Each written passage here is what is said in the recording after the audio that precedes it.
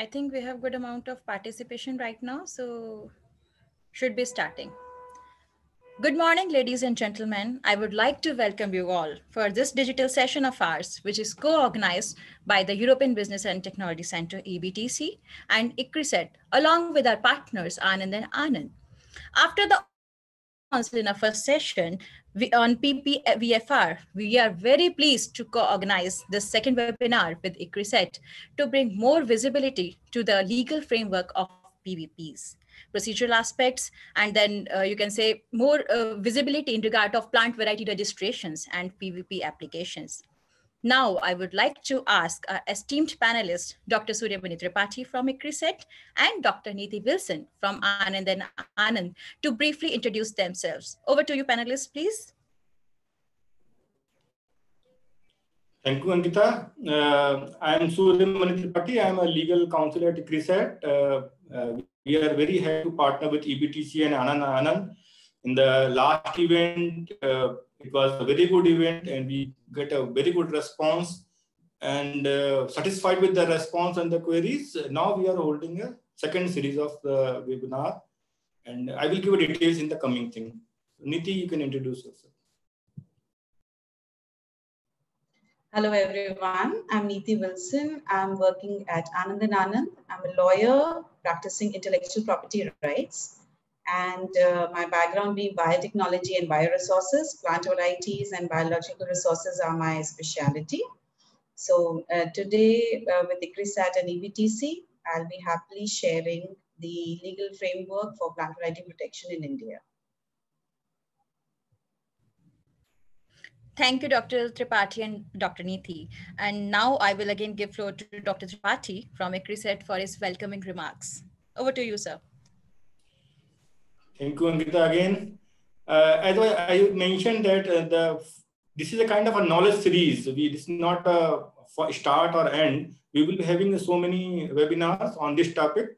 The reason behind that, we discuss a lot about patents, trademark, copyright.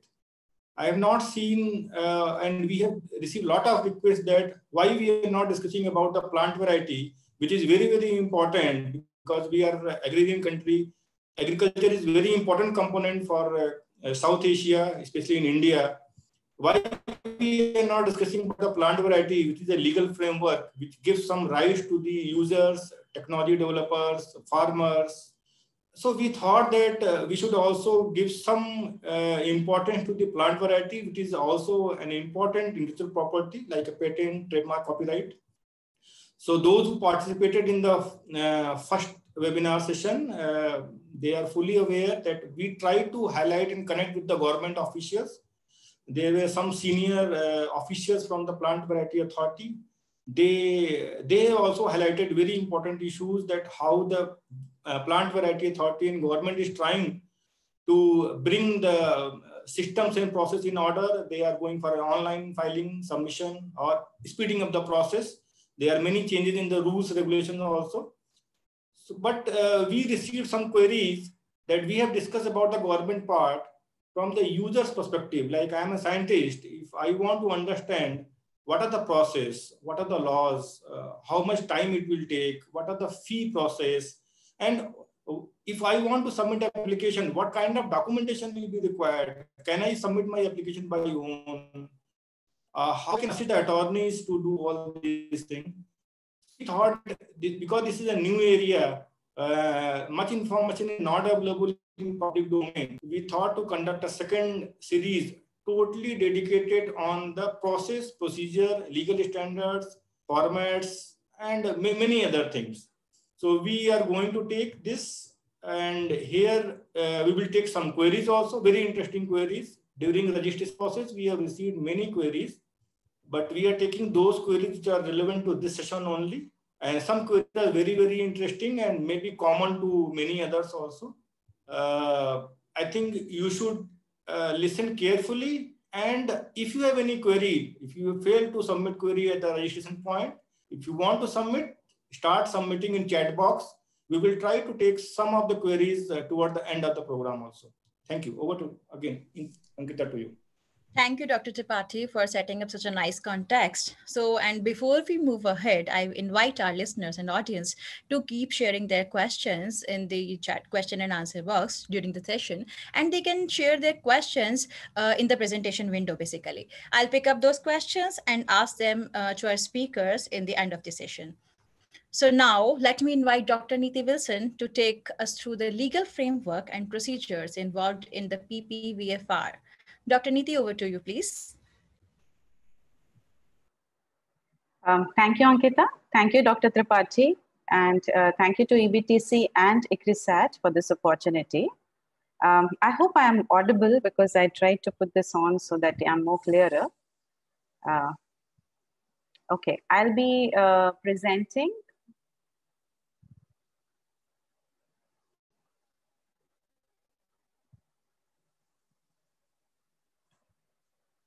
Okay, my screen is visible. Yes. Okay, good. So in the last knowledge session on plant variety protection in India, we spoke about in general what is the legal scenario all around the world, why do we have the Plant Variety Act at the first place, and also what is the significance of having this protection. Today we are going to concentrate on the Indian scenario and what are the framework and procedures available for a person who has developed a new variety to go ahead and register it. So when we talk of plant variety protection, we know that it is important to have good quality seed, and that comes from high performing plant varieties. And that's why a dedicated process of investment, innovation, and evaluation is needed. And that's where plant variety protection fits in. The statutes for protection of plant varieties in India are very well organized and in place. The Plant Variety and Farmers' Rights Act, which is abbreviated here as PPV and FR Act, came in 2001 with the rules coming in place in 2003, and the regulations, which were actually having the forms for filing of these applications, came in 2006. So the plant variety registrations in India actually started in 2007. And after that, there have been several developments and further rules and regulations, which have been updated time and again, improving the plant variety legislation in India, considering that it is not even a 20-year-old legislation and it is based on agriculture. I would say that we have come a long way already.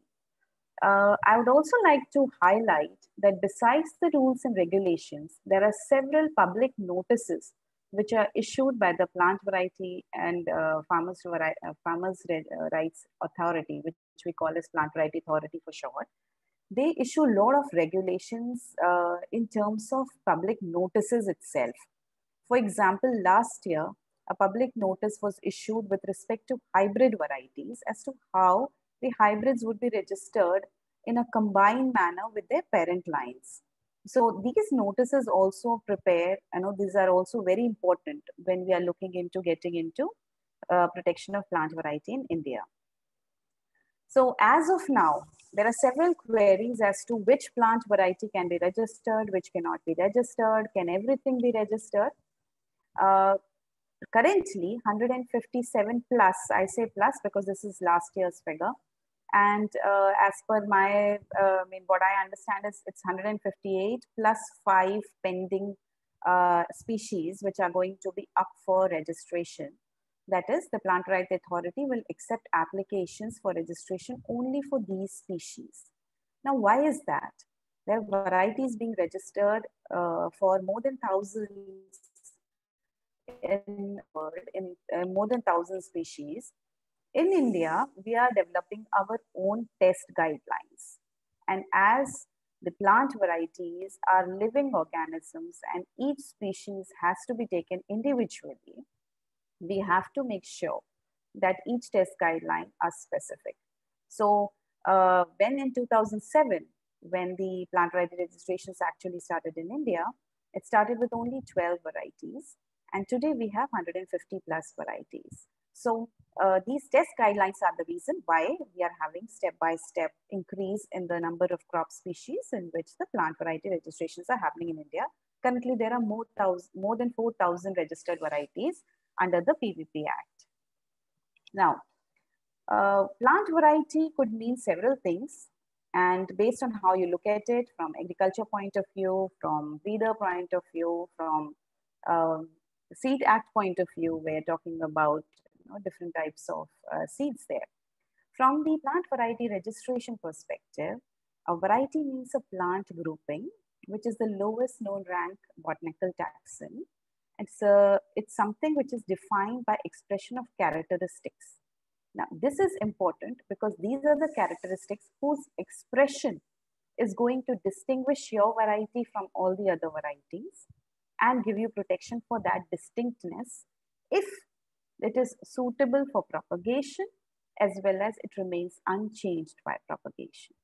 These are the criteria which are to be fulfilled for a variety to be registered under the Plant Variety Act in India. All the different types of crop species, whether they are herbal, whether they are vegetables, different types of crop species are continuously being updated. Now, the applications which are accepted are for a new variety which you have developed. That is, when you apply for registration on that day, that variety should not have been in commercial use with a grace period of 1 year. In case your variety has already been in the public domain and the DUS guidelines were not there and the applications were not being accepted, the Plant Variety Authority gives a window period for extant varieties, which could be varieties notified under the Seeds Act, varieties which are farmers' varieties, which are traditionally cultivated and evolved by the farmers, and they include the wild relative or land races, or the variety about which the farmer possesses common knowledge, and also varieties of common knowledge, as we call as VCK varieties, which are not notified but are in the commercial chain for more than a year. And the day the dust test guideline was issued for them, from that time onward, these extant varieties get a window period, usually for 5 years, but it could be extended. And currently, most of the extant variety timeline window period for registration has been extended in view of the COVID-19 lockdown. Besides the new varieties and extant varieties, there are essentially derived varieties which can also be applied for. These are essentially predominantly the varieties which have come out of a new variety or an extant variety, only differing by a single trait. I also want to highlight the farmer's variety. Now, the types of variety recognizes farmer's variety. A farmer's variety could be a new variety or an extant variety. Mostly it's an extant variety. A farmer can apply for a new variety as well. So these get special privileges like concession on fees, lot of relaxation on the forms, and several other help, and have to additionally qualify to be a certified farmer's variety to be registered. These were the recently expiring window of the extant variety species, but these again have been extended. Now, who can register? Now, the term used is breeder. Just in case of a copyright, it is called an author. Or in case of a patent, it is called an inventor. A breeder is the one who is the creator of the variety. However, the Act defines the breeder who can apply for registration of a variety to be either a successor of the breeder of a variety or as well as an assignee of the variety. A farmer, a group of farmers, or a community of farmers can also claim to be breeders. And any person authorized by any of the above can also be authorized as a breeder to apply for a variety registration. Institutions and universities or public funded agriculture institutions can also claim to be breeders and apply for it. What are the criteria that an applicant has to fulfill for its variety to be registered in India? Basically, It's novelty and dus, D-U-S.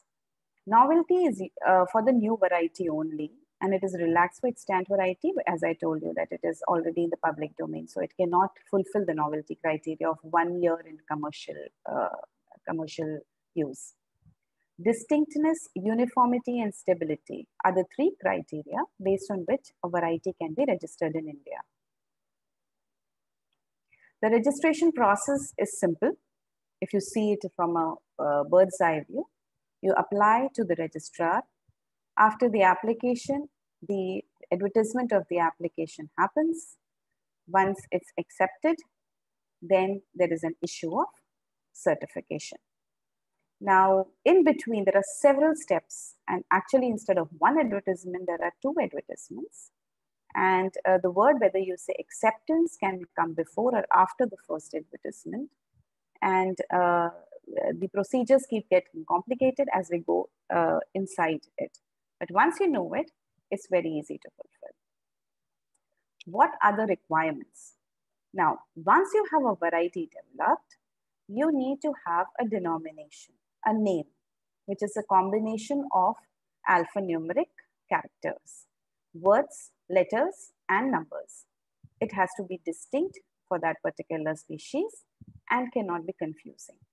It's almost equivalent to a trademark and has rights almost equivalent to a trademark. So it is very important because when you're coming for variety registration, you're going to spend some money for it, spend some time on it. So you are going to get some commercial use. That's why you're coming for registration. It is important that you choose your denomination very carefully. When you apply for it, as I mentioned here, that besides the novelty and distinctness, uniformity, stability test, the registration criteria is to have a valid application before the PPVFRA. Your variety could be a new, novel, distinct, uniform, stable variety, but it could not be registered if you do not have a proper application. The application requires the passport data, which is the data of breeding of the variety, and the statement which brings out the novelty, distinctness, uniformity, and stability in the technical questionnaire or the TQ, along with the prescribed fees.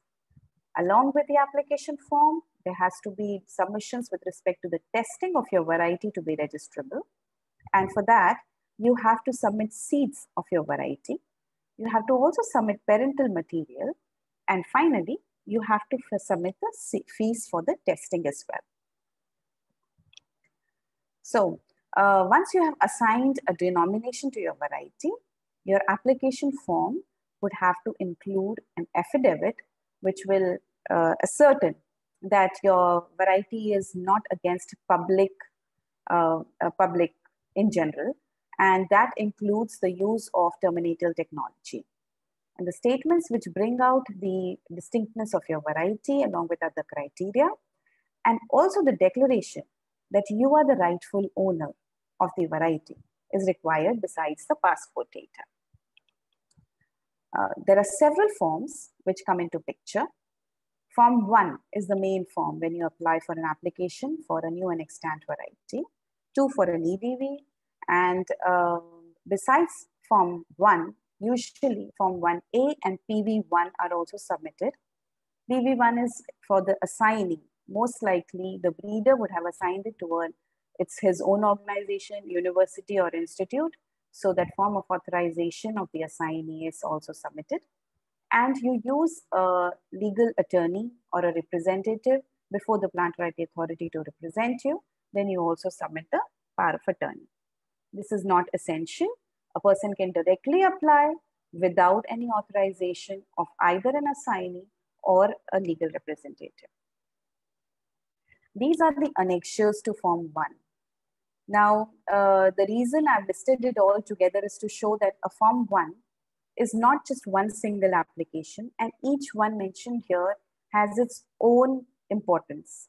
Whether you take it as a technical questionnaire, which is the number I here, listed I here, or you take it as number M, which is in case of transgenic varieties, the approvals and clearances for registering the variety. Each application, each variety will have to be looked into as to which form has to be used, what is required, and accordingly they have to be filed.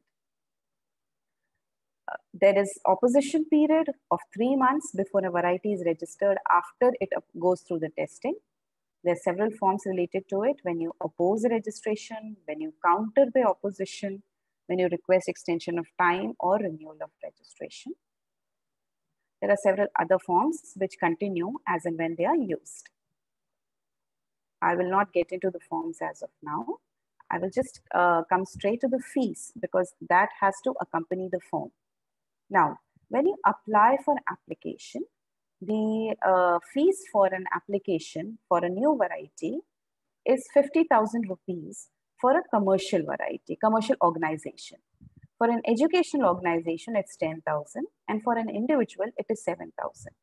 In case of extant variety also, it's the same. However, the extant variety notified under the Seeds Act, the fees for registration is only 2,000.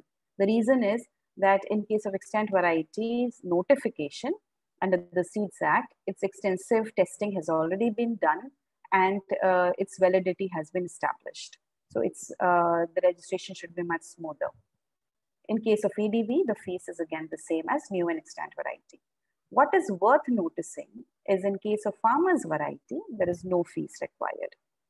Farmers are exempted from paying any fee to the authority. Besides the registration fees, application registration fees, the second fees which is payable at the time of filing of the application is the dust test fee.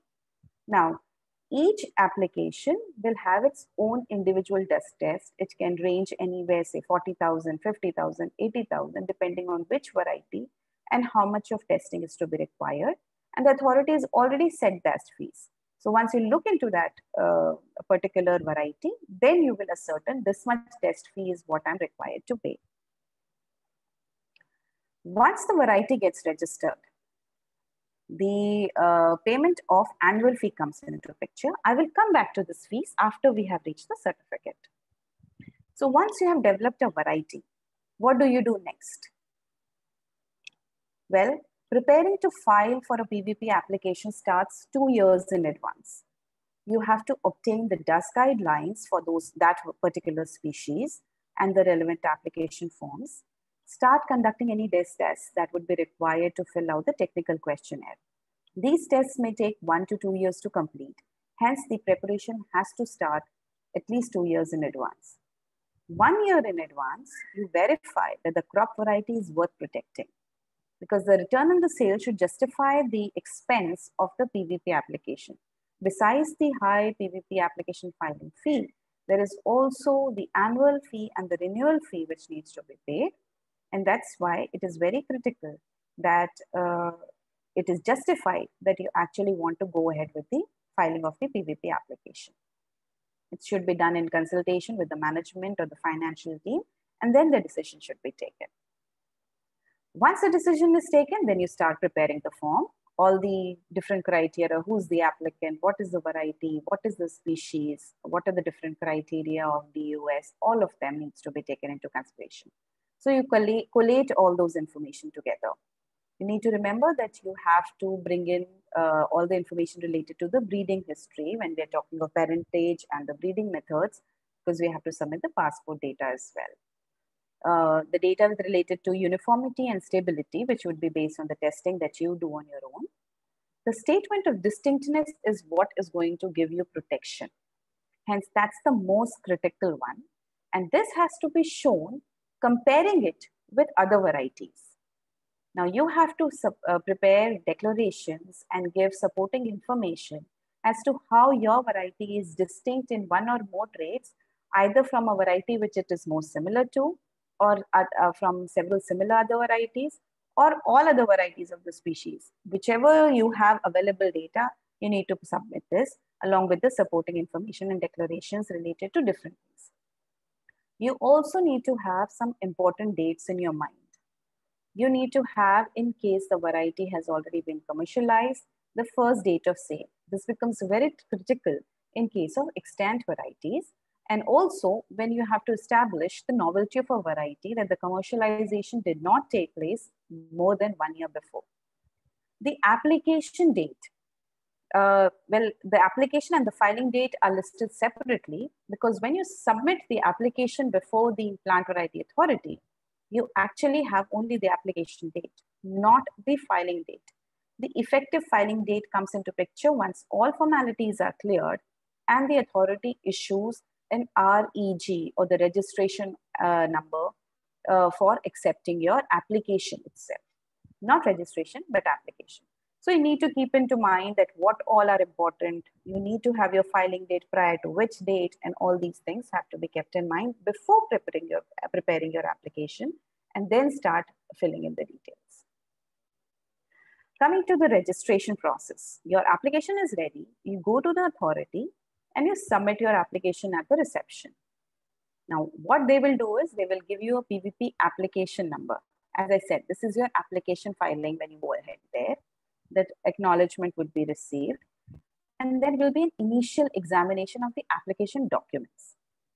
Now, within 7 days of your application, they will submit to you any defect that they may have found in your application, and the compliance to those defects have to be done within 15 days. And once that is done, within the next 7 days, the registrar shall also examine the reply, and if found acceptable, they will ask you to go ahead with the next step, which is submission of dust testing fees. You again get 15 days to submit the dust test fee. If the dust test fee, which is also to be accompanied with the seeds, is not received within 15 days, the application is received and your application filing date becomes null and void. You have to start the procedure again, go to the reception, start with filing the application. Now, the fees can be paid online. Currently, the application cannot be made online, but the Plant Right Authority is working towards it. And in our last session, Dr. Nagaratna was here from the Plant Right Authority. She confirmed that very soon, the Plant Variety Authority will start accepting applications online as well. Once you submit the dust test fee and the seeds, all the formalities with respect to the application filing is complete. That's when you get the registration or the REG number as we call it. Once the REG number is established, the first publication of your application happens. This publication says that what are the details of your application and where the dust test is going to take place. So that if anybody wants to go and inspect the variety which is being tested, they can do so upon payment of fees. So this green arrow which I'm showing is related to the publication after this step. So how is the dust testing conducted? The dust testing is conducted for new varieties. It is conducted for 2 crop seasons at 2 different locations. In cases of farmers varieties and VCKs, 1 crop season at 2 different locations. In case of extent varieties, no dust testing is conducted because it is processed by the EVRC committee, which recommends for registration. In case of EDVs, dust testing is not mandatory, but field test is conducted to ascertain the dust test criteria. As I mentioned earlier, the crop-wise guidelines for each species like grapes, mangoes, which are currently in pipeline, I'm going to show that, and have to be done. And the dust test centers where these dust testings would happen are already notified by the authority. There is possibility of on-site dust testing as well, besides the inspection per variety. Now there is a fee of rupees 5,000 for a visit to a dust testing center for 3 hours for inspection of your variety or any other variety which has been published in the Plant Variety Journal. The dust test is done with reference to the reference varieties which are maintained by the dust test centers. So when you are, say, applying for a watermelon variety, you are going to tell that this is my distinct characteristic, and the dust test center will test it against its reference varieties available already with them, and then come up with the results. Now, there are constraints when these dust testings are done because there could be variable expressions of some characteristics during different seasons of the same variety. And the dust test centers also understand it. And accordingly, they make sure that the tests are done in a way that it is done in a uniform manner, and the results are also accordingly concluded. Once the dust test is done, the dust testing has been completed, then the data analysis happens. Now, most importantly, the dust tests are done in confidential manner. So the person who's doing the dust test would not know which variety is growing where. So there is no chances of any mismatch or no questions to be asked about the dust tests. So once the data analysis happens, then the registrar, with the help of the investigator, goes ahead and takes a decision whether the candidate variety is to be registered or not to be registered. In case there are any issues as to what you had said are your characteristics and what the dust testing center has found, they will issue a scrutiny report and they will ask you to revert back, well, again, within 15 days, and in which you can either tell as to why the variation happened, or you can rectify your application and say that, okay, this particular characteristic, I will consider what the authority has, the dust test center has found out to be, and I will revise my application, and accordingly, the application would be proceeding. Once all that has been done, then the registry will again publish it before issuing the certification. Now, this publication at this stage is the acceptance of application publication inviting pre-grant opposition. And the 3-month time period, which is a wait period after this publication at the Plant Variety Journal, is when any third party can go ahead and file an opposition against the registration of your application. If the opposition starts, then the procedures related to opposition continue, wherein the opposition statement comes in, the counter statement goes in, there's a hearing as appointed, and based on then a decision is taken on the opposition. After that is over, then the decision of the grant or the refusal or the rejection of the application happens. If it's grant, then a registration certificate is issued to the applicant. Once the certificate is issued, the validity of the certificate is 6 years for all crops, which could be renewed for further 9 years. Then, in case of trees and vines, the initial certificate is for 9 years, which can be renewed for another 9 years.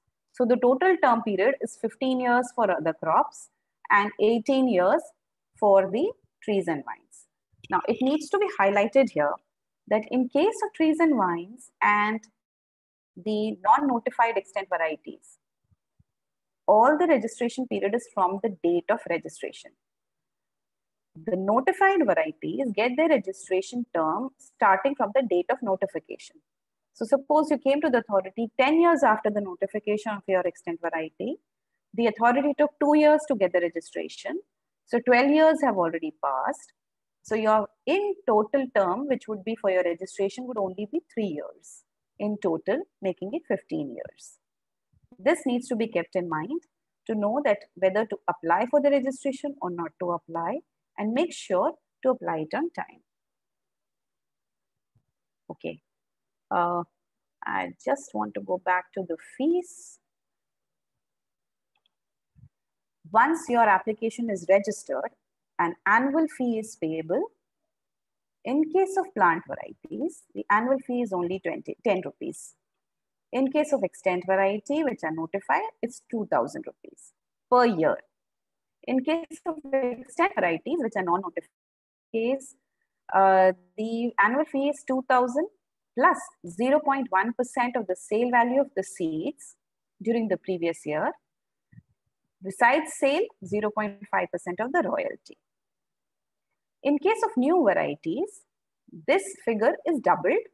In case of sale, it is 0.2%, and in case of royalties received, it is 1% of the previous year, which is payable as annual fee besides the 2,000 fee, which needs to be paid to the authority. The initial term of 6 years and 9 years, when over, there could be a renewal made, and the renewal fee has been listed as for individuals as 10,000, for educational institutions as 20,000, for commercial organizations as 1 lakh, and for farmers, no fees. After the renewal, the annual fee still continues to be payable. I'm sorry, I should have put the slide here. Okay, so coming to the last year figures, we see, or let me just skip last year. Let me just go straight to the statistics. So if we see that the Plant Variety Authority has been regularly receiving applications since 2007 when it started the applications. The highest number received was in 2016-17 when the figures crossed 3,569. Last year it was 592 applications. And regularly the Plant Variety Authority has been receiving the applications for different types of crops also. Now, as you can see, the number of crops also increased in 2016-17. This is also for the fact that the dust test guidelines are becoming available for more and more plants. The number of certificates which have been issued year-wise for different types of varieties. In case of PDVs, as you can see, there has been only one application, which was with one certificate, which was issued in 2012-13. But in case of notified extent varieties, 1,065 applications have been granted till now. In case of extent VCK varieties, 427. In case of farmers varieties, 1,597. And in case of new varieties, 533 new varieties have been registered. Now, these looks like very big figures, but when you actually look through it, you see that most of the applications have been filed by ICAR, and the private players are very few in numbers. For with respect to the number of various varieties, okay, I can see Ankita, so I think that I am exceeding my time. Okay, I just want to briefly touch into two or three different types of different cases which have happened. And this is one issue related to the provisional protection. Usually any plant variety or any other intellectual property right receives protection for its IP rights after the grant or after the certification. In case of plant varieties, there is a provisional protection from the date of filing till the date of the certificate is registered. That is during the pendency of the application under section 24(5) of the Plant Variety Act. There has been a court case into it, and the Delhi High Court had declared that this is not a valid provision. However, the Supreme Court has stayed this order, and currently this provisional protection is available to the plant variety applicants during the pendency of the application itself. Coming to another case where the question was raised whether the parental lines would be considered as novel or new variety if the seeds have already been, the hybrids coming out of those parental lines, the seeds of those hybrids specialized. And the ruling was that in that case, parental lines would not be treated as novel if the hybrid falls under the extent category. Sorry. And wanted to also highlight the case in which the question came up with regard to dust test. Now, dust test is, it takes time, and it's not very reliable, as we all know that there could be complications and constraints are there.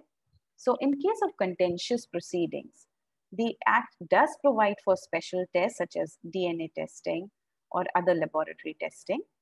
And the court have held that at least in case of such contentious proceedings, special tests should be allowed even if dust test is present. Because during registration, the special test would be allowed only if the dust test fails. But in case of contentious proceedings, special tests need to be considered. I'll just end by saying that quality seed is India's lifeline. The plant variety innovations, protections, and recognition is essential for farmers and the future of our country. So let's make sure that we are able to not just protect our plant varieties, but we also recognize the breeders, which are mainly farmers in our country. Thank you.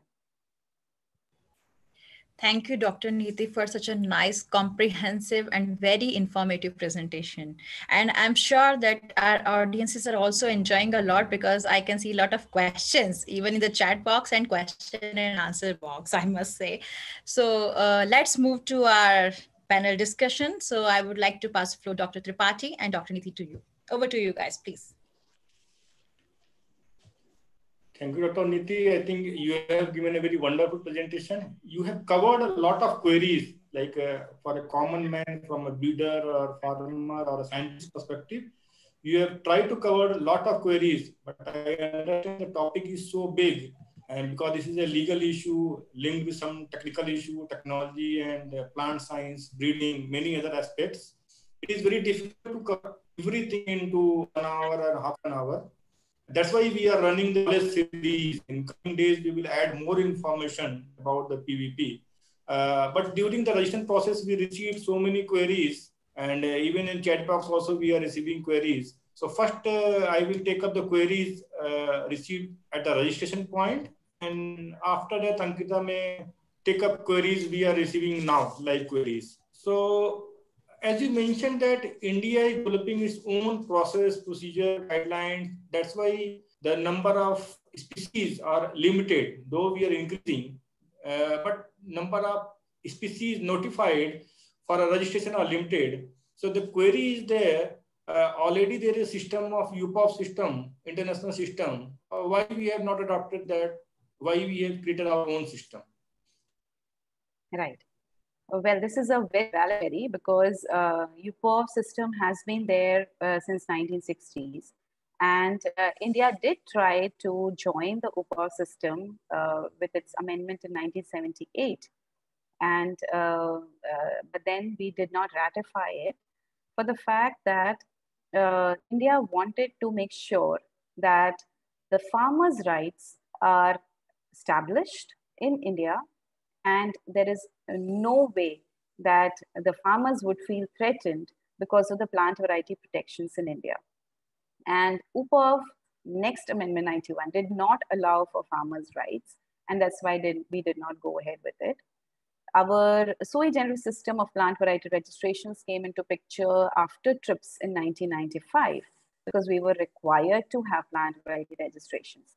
So the legislation has been crafted very judiciously so as to comply with TRIPS, allow for plant variety innovations to be recognized, and at the same time, preserve the farmers' rights, provide them with the required recognition as well as incentives and the security that the farmers in India require. We know that Indian farmers are small farmers mainly, and that's why India is not following the UPOV system and following this sui generis, or which is, in other words, its own new legislation system. Thank you. I think that is the reason that India is known to be unique in the plant variety protection, and many other developing and underdeveloped countries, they are trying to take a guidance from the Indian legislation and to enact in their own countries. Next query is that is there any difference or similarity between geographical indication and the plant variety? And even there are a lot of confusion that registration of the variety under the Seeds Act or any other act and registration of the variety under the plant variety. So how to make a distinction, and being an innovator, should I go for a many other law registration or one is sufficient? Okay, I'll take that one by one. Firstly, there is no overlap between geographical indications and plant variety. Geographical indications are basically on the name or the place from where particular varieties may be originating. It has nothing to do with the characteristics of the variety developed as new or distinct by a particular breeder. So, a geographical indication, for example, like the basmati rice, the word basmati can be used for any of the varieties, rice varieties, which are growing in the geographical region of the Indo-Gangetic plains, which has been characterized to have the basmati characteristics. But if an individual or a breeder or an institute develops a rice variety which is basmati with a special distinct trait, and they are able to fulfill the criteria of this DUS, they can still have a registration under the Plant Variety Act. That's the difference between GI and plant variety. Now, coming to your next point as to the other registrations which are happening. Well, actually, the word registration is what is creating confusion, and it's very rightfully questioned because it is actually creating a lot of confusion. Under the seeds bill, all the statutes that I listed, they were all related to the plant variety legislation. But the agriculture industry or the seed industry is not limited to only that. You have to get into the seed bill, which is currently pending, or the Seed Act. You also have to get into the legislation related to import and export and the quarantines, because suppose a foreign variety has to be registered in India, it has to be imported here because the propagation material has to be submitted. You have to get into the Essential Commodities Act because some of the agricultural products are mentioned as essential commodities. So there are so many interrelated legislations, and the registration under the Seed Act is basically the certification of its quality that is going to offer. And that also has a very rigorous process before any registered or certified seed hits the market. So the registration, whether it is a foundation seed or the breeder seed, nucleus seed, whichever certified seed we're talking about under the Seed Act, is completely distinct from the registered plant variety under the Plant Variety Act. This is one suggestion that the Plant Variety Authority needs to keep into consideration. They have recently come out how you're required to label a registered variety. But if they can come up with a color code, just like the Seed Act has, for foundation seed, you have white tags, then you have purple and yellow tags for different types of seeds. If you can have a particular color tag for plant variety registered seeds also, I think this confusion can be solved. But as of now, we have to be careful when you read the label, whether it is talking about the plant variety registration or any other registration. Thank you very much. I think this was a very relevant query, and you have very nicely answered the query. So we have to take care of that. For what purpose we are going for registration? So plant variety registration is for IPR purpose, seed and other things for any other purpose, that is not for IP protection. Now I have because you have discussed about trade, I have 2-3 queries I am clubbing into one, and you can answer that: how to protect or register a variety, plant variety having disease resistant trait, and what are the provisions for horticultural crops, and what are the provisions for medicinal plants? Okay. Taking the horticulture and medicine crops, as they will go as regular crops when we think of plant variety registrations, in terms of checking whether those particular species are notified for acceptance, that is, their DUS guidelines are established or not. If yes, then you go ahead with them, whether it's a new variety, extant variety, VCK, it goes accordingly. Coming to the first one, that is the disease resistant. Now, this disease resistant trait, I believe, could again be an extent or a new variety. However, the question comes that how would it be tested? I think that is the main here behind this question. And the testing for the disease resistant trait would be in the same way how you have established how the variety is being developed. Now, in case it is difficult to do such tests because it will require an isolated atmosphere and the dust testing centers may not have those facilities, that case, you can also check if you are able to use some special test to take out your characteristic. Suppose a disease-resistant trait has been incorporated by molecular biology techniques, and a PCR or a DNA fingerprinting test which could show that particular gene or a particular protein being produced, you can definitely use it and present it before the authority, where they can ask you to pay additional fee for the special test. But then in that case, your variety registration will also be expedited because the GA are much faster as compared to the dust testing. Linked to the same query, because you have mentioned about something, how to do testing and other things, or capability and the facility with government for testing. What are the special provision for GMOs or varieties which are developed through biotechnological tools, genomics and things? Is there any special provision, or they will go in the regular way? Except for one, it's completely a regular way. The first thing is that you need to have an approval from GEAC that you can register the variety. Rest everything is the same, because you can make all submissions based on the same application form. It's the same application form one, same annexures. Everything goes accordingly, and the dust test centers will take necessary precautions as recommended by the GEAC for registration of genetically modified or biotechnologically developed varieties. Next query is also linked with that. Because you are saying that maximum time or resources, whatever constraint is the dust testing. So is it possible that, suppose I am an innovator, I can do my dust testing by own, create a data and submit the data with my application? That will ease my application, speed up my application process? Yeah. See, dust testing on your own is anyways required to be done by you, because you have to submit that information in your application form technical questionnaire. The on-site dust testing facility is possible if requested before the authority, especially in case of tree domains, because by the time your characteristic will show, it could be many years. So yes, it is possible, but it will be taken up on a case-to-case basis.